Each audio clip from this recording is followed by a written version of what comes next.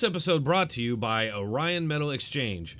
More about that in a minute. Happening in Wisconsin. It's a Rorschach test for where this country is, and I think it probably represents the biggest threat to the Democratic cause. You took the words right out of my mouth. That's because we're reading from the same teleprompter, and I took your line. No, you didn't. That's all you. That all says Chris. This is where I come in. But we'll get to that.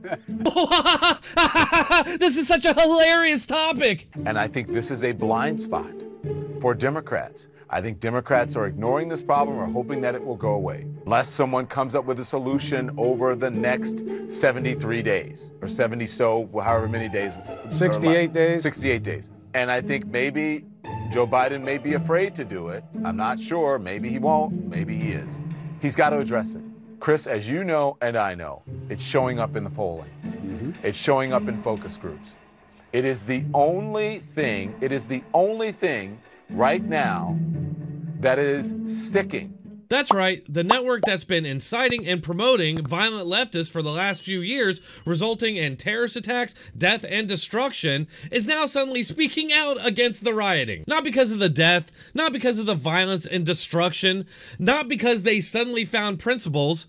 No, it's because this never-ending rampage of left-wing violence is starting to hurt Democrats. And we'll get right into exposing this latest CNN gaslighting, but first, just give me 30 seconds to tell you about this special offer for my subscribers. How far will your US dollar go once we tally up all the debt accumulated in the fight against coronavirus? How will government-mandated business shutdowns affect the economy moving forward? Did you know that it took nearly 8 years for the markets to recover after the 2008 housing bubble crash? Do you really have 8 years to wait for a recovery? Orion Metal Exchange is Consumer Affairs' top-rated gold IRA dealer. Call today and request a free investment kit below. Mention Dronetek Politics and get a free 1-ounce silver coin for qualified retirement account holders. Must be over 40 to qualify. Call 866-915-5053 and get your free investment guide today. At Orion, you get more precious metals for your money every day. So back to what Don Lemon said about this hurting the Democrat Party. Well, I don't think it's just the Democrat Party. I think it's the media as well. Why? Because they've been covering up this violence or making excuses for it for the last few years, and people are starting to see all this video and reading the stories that the Democrat Party media buries. So now, of course, they want to flip the script in a desperate bid to save Democrats with 68 days until the election. Happening in Wisconsin. It's a Rorschach test for where this country is, and I think it probably represents the biggest threat to the Democratic cause. You took the words right out of my mouth. And I think this is a blind spot for Democrats. I think Democrats are ignoring this problem or hoping that it will go away. Chris, as you know and I know, it's showing up in the polling. It's showing up in focus groups. It is the only thing right now that is sticking. Hey everyone, Chris Cuomo and Don Lemon are against rioting. I'm sure that's always been the case, and nobody will ever remember that time that Chris Cuomo defended Antifa and said that protests are supposed to be violent. Too many see the protests as the problem. No, the problem is what forced your fellow citizens to take to the streets. And please, show me where it says that protests are supposed to be polite and peaceful. Be honest, this is not a tranquil time. They're not here to make power or you or me comfortable. They're here to yell, criticize, blame, and shame. You don't have to like it. They are, in fact, trained to do exactly that. So when one kneels on someone's neck for a long time and other police don't stop obvious deadliness, that's the problem. Citizens have no duty to check their outrage. Cheapening what we're seeing now by those aberrant acts is really bad trouble at work. You are ignoring the reality and you are picking on the aberrations for bad reason. Or how about that time Don Lemon freaked the fuck out over actually peaceful anti-lockdown protests? And that's not even the worst of it. Remember when he melted down over Terry Crews calling out BLM and the media for their hypocrisy in not focusing on the vast majority of black lives that are lost at the hands of other black people, and at the highest rates in this country per capita? Because remember, Black Lives Matter doesn't care about all black lives, just the ones that are politically convenient. Those people are out there complaining because they don't have haircuts? Who the hell do you think you are? And if you're so upset about it, you should be mad at the president. And you're protesting against, you're slapping the faces of the people who are the healthcare workers who put their lives on the line every day because you want a haircut, you want to go play golf, you're concerned about, of course you're concerned about your business. Tell the president that.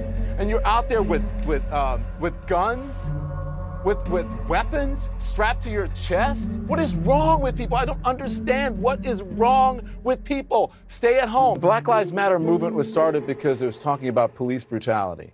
If you want an all Black Lives Matter movement that talks about gun violence in communities, including, black communities, then start that movement with that name. But that's not what Black Lives Matter is about. And we don't know what's happening in this country right now.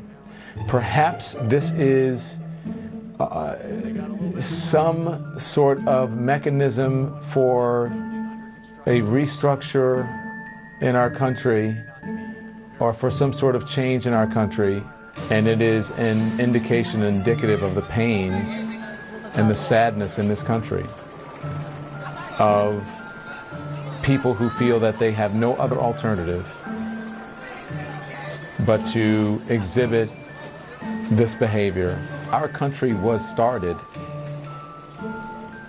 because this is how the Boston Tea Party, rioting.